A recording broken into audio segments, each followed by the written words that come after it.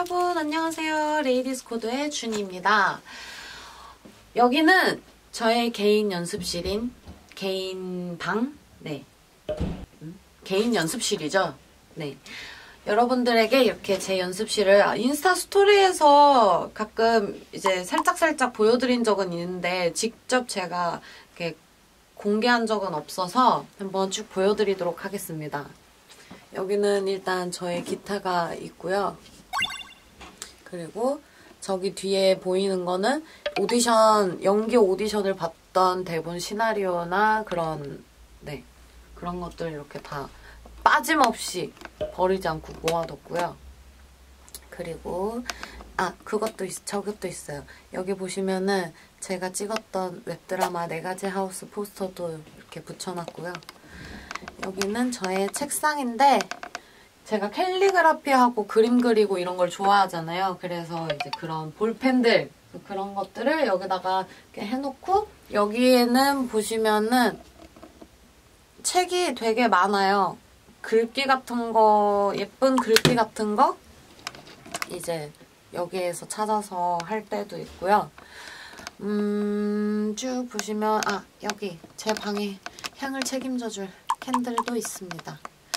그리고 위에를 보시면은 저의 이제 웹드라마 찍었을 때 사진들과 엄마랑 베프랑 찍은 사진들도 붙여놓고 이렇게 방을 꾸며놨습니다.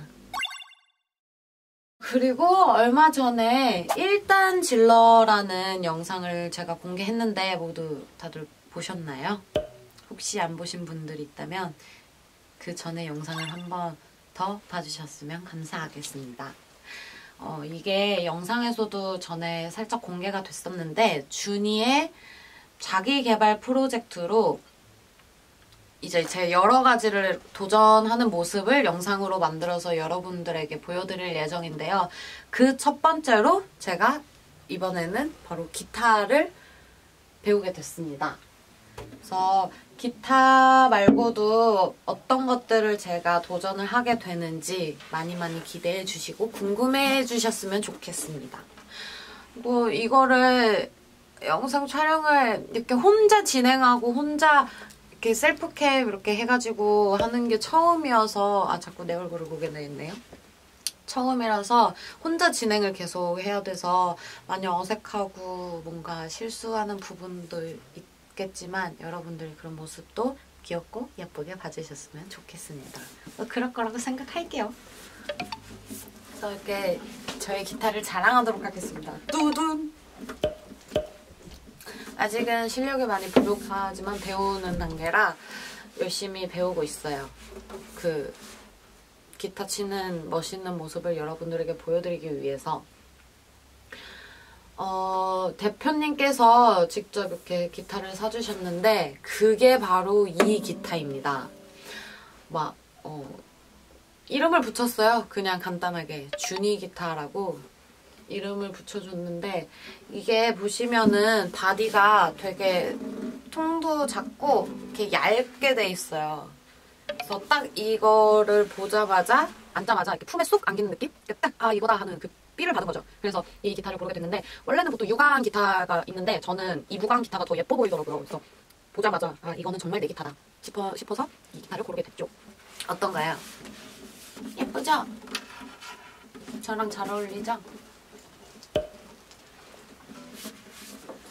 그리고 여러분들한테 이렇게 보여드리기 전에 이것저것 확인을 해봤는데 저도 이제 기타를 본격적으로 배운 게 처음이어가지고 기타에 대해서 잘 모르지만 이게 여기 달려있는 게 튜닝기예요. 그래서 혼자서는 튜닝을 잘 못하니까 이거를 이렇게 눌러서 켜서 이렇게 보시면 두두 나오네요. 띵 하면은 이렇게 나와요. 근데 이거를 이렇게 여기에 초록 불이 켜지면은 이제 튠 조절이 된 거예요. 이렇게 튜닝을 다 맞춰준 다음에 이제 연습을 하게 되는 거죠. 네, 이거 말고도 이렇게 이걸 피크라고 하죠. 근데 이거를 되게 잘 잃어버린다고 하더라고요. 그래서 어느 순간 나도 모르게 피크가 어디로 갔는지도 모르게 잘 잃어버린다고. 그런데 저는 아직까지는 잘 안 잃어버리고 갖고 있고요. 그래서 보시면은 여기에 이렇게 피크를 담아둘 수 있는, 네, 이렇게 보관할 수 있는, 저장이래. 보관할 수 있는 이렇게 피크 통이 있어요. 그래서 이거에 뒤에 이렇게 접착면이 있는데, 이게 뭔가 기타가 이렇게 생겼는데 이런 데 붙여놓으면은 안 예쁘잖아요. 그래서 저는 여기에 이렇게 붙여놨거든요. 저만 볼 수 있게. 근데 기타를 사고 몇 번 연습을 해봤는데 생각보다 어렵더라고요. 이게 너무 어려워서 이번에는 제대로 진짜 배워보자. 왜냐면은 제가 이거 기타를 원래 예전에 배워보고 싶어가지고 혼자 독학하려고 했었는데 그 F코드, 마의 F코드에서 제가 포기를 하게 되더라고요. 그러니까 열심히 막 일주일, 2주일 계속 막 이렇게 자꾸 F코드 이렇게 연습을 했는데 막 이런 소리가 나니까 너무 답답한 거예요. 나는 열심히 하고 싶은데. 그래서 그거를 견디지 못하고 결국 기타를 놓게 되었는데 이번엔 제대로 배워보자 해서 선생님도 섭외를 했죠. 그래서 열심히 하자 마음을 가지고 지금 매일 조금씩이라도 꾸준히 연습하려고 하고 있거든요. 근데 이게 손가락이 아파요. 여기가. 뭐 당연한 거겠죠. 그래서 한 연습을 꾸준히 하고 있는데 이게 좀 혼자 하다 보니까 이게 맞는 건가 싶기도 하고 뭔가 애매한 그런 느낌이 들어서 제가 오늘 한번 준조 선생님을 찾아뵈서 레슨하는 모습도 여러분들에게 보여드려 보도록 하겠습니다. 자, 그러면은 레슨 받으러 한번 가볼까요? 고고! 안녕하세요. 안녕하세요. 원래는 이제 저희 밴드 마스터로 그렇죠. 네. 많이 이제 알려지셔서 그렇게 알고 계시는 분들이 많을 텐데 오늘은 네, 저의 기타 선생님으로 한번 모셔봤습니다. 네. 그렇죠. 끝인가요?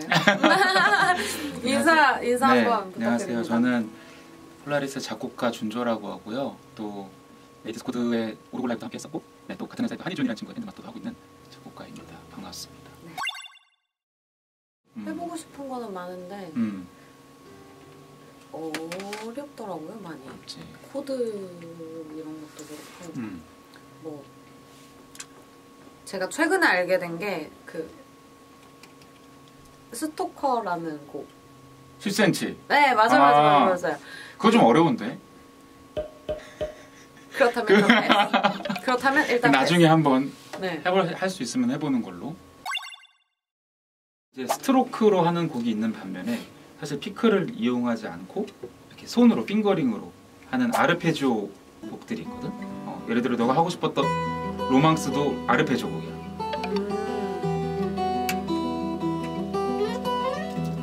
그렇기 때문에 사실 너가 더 많이 해야 되는 주법이겠지.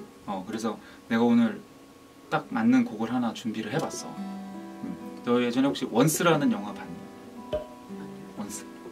원스 안 봤어? 거기에 나오는 주제곡인데 한번 살짝만 들어볼까? 하나하나 해볼게. 앞에를 해보면 내가 한번 쳐줄게.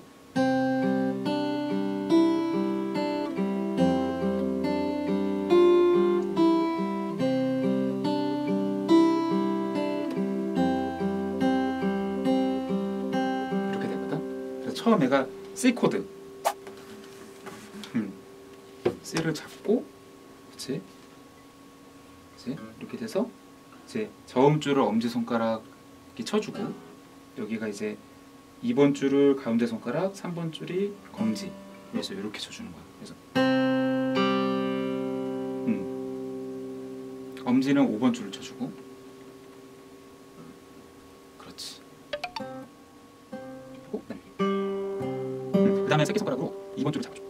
그렇지. 그렇지 3프렛. 또 똑같이 2, 3. 그다음에 또 1, 3, 1, 3, 2, 3. 그렇지. 그다음에는 F 코드인데 아까 너가 잡은 것처럼 이렇게 하이 코드로 잡는 게 아니라 비교적 되게 쉽게 잡아. 이렇게 한번 잡아볼까? 맞아. 그렇게 잡고 이제 엄지손가락 4번 줄을 쳐주면서 좀 치는 거는 똑같아. 주법은. 하고 그다음에 여기 놔줘. 그다음에 여기 왼손 검지가 1번 줄을 잡아주고 1, 3 또 떼주고. 그렇지. 아까 쳤던 C랑 똑같이 쳐주면 돼. 그래주고 1번 줄 쳐주고 2, 3. 그렇지. 그다음에 아까 잡았던 F 있지? F 헤드나인 코드야. 잡고 이번에는 그냥 똑같이 2, 3, 2, 3만 쳐주면 돼.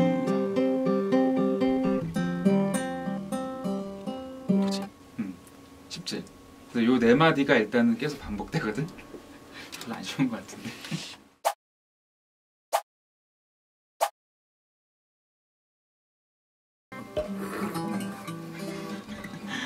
이렇게 요거를 계속 연습을 한번 해보자. 네.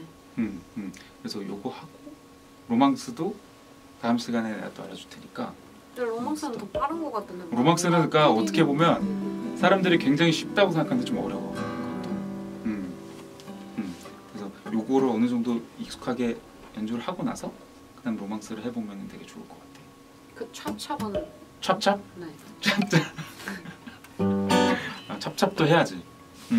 그건 좀 아니야. 그것도 그렇게 어렵지 않아. 그래요? 그냥 주법이 좀 다를 뿐인데. 그것도 할 수 있어. 로망스 한 다음에 찹찹을 해보는 걸로. 찹찹은 꼭 해야 될 것 같아요. 그치? 그거 하려고 제가 뭔가 찹찹하려고. 좋아. 저도 꼭 해봅시다. 한 내년쯤 되면은 한강 가서 기타 치면서 노래 할 수 있을 것 같아. 버스킹. 네. 그러니까 막 다 어. 같이 놀러 가면은 막 기타 치면서 연막 노래 부르고 그렇게 노는 느낌 있잖아요. 그치. 한 내년은 돼야 되죠. 지금 4월인가? 그러면 1년. 그치. 1년 정도 하면은 어느 정도 너가 이제 넌 가수잖아. 노래를 또 해야 되잖아. 네. 노래하면서 기타 칠 수 있게 되겠지? 네, 그때는 제가 가수 말고 기타리스트로만. 기타리스트로? 네. 가수는 저기 여기 언니들 섭외해가지고 일단은 기타 먼저 제 손에 익힌 다음에 노래를 해야 될 것 같아서. 괜찮은데? 네. 내가 꼭 나도 열심히 가르쳐 줄게. 열심히 따라올 수 있도록. 알겠습니다. 그러면 일단은 제가 뭐라도 이걸 연습해가지고 다시 모르는 게 있으면은 그때 또 찾아오는 걸로. 오케이. 네. 오케이. 아무튼 오빠 오늘 감사합니다. 파이팅. 파이팅. 안녕. 오늘 이렇게 저의 기타 연습 레슨 하는 장면을 영상을 이렇게 보여드렸는데 많이 어색했죠? 하는 저도 어색했어요. 그래서 열심히 해서 지금보다 훨씬 더 멋있는 모습으로 잘하는 모습으로 영상 찍어서 보여드릴 테니까 아직 초보라서 실력이 많이 부족한 부분도 있지만 조금만 더 이해해 주시고 기다려 주시길 바라겠습니다. 막상 이렇게 해보니까 조금만 연습 열심히 하면은 잘할 수 있을 것 같은 자신감도 생기고 그러네요. 아무튼 여러분 잘 봐주셔서 감사하고요. 연습 잘해서 좋은 모습 보여드리도록 하겠습니다. 그러면 다음에 또 만나요. 안녕.